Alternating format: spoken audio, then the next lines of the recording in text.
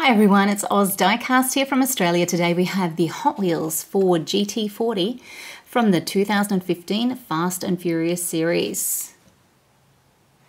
This car was in the Fast 5 movie, you can see here.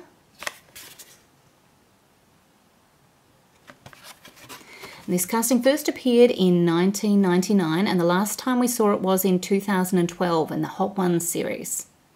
Let's open it to take a closer look.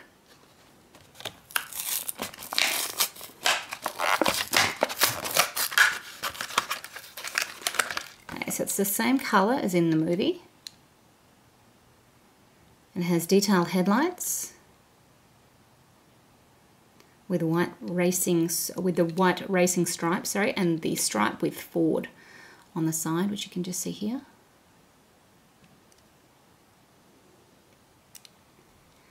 Has a grey interior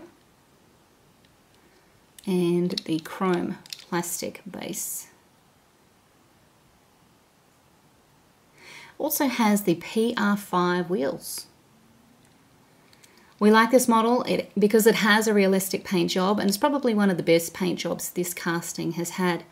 So thanks for watching. Stay tuned for all the latest Oz Diecast reviews. Have a cool car day.